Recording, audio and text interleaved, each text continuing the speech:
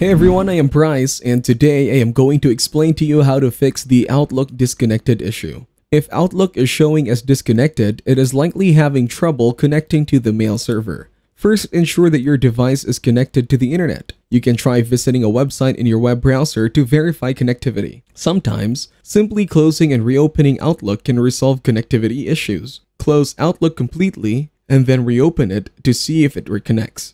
Occasionally, the mail server itself may be experiencing issues. Check the status of the email service provider's servers to see if there are any reported outages or maintenance. A simple restart of your computer can sometimes resolve connectivity issues by refreshing network connections and clearing temporary glitches. Make sure that your firewall or antivirus software isn't blocking Outlook's access to the internet. You may need to adjust the settings to allow Outlook to connect. On that note, that will be it for this video. I hope you guys got some value. Thank you for watching and see you in the next one.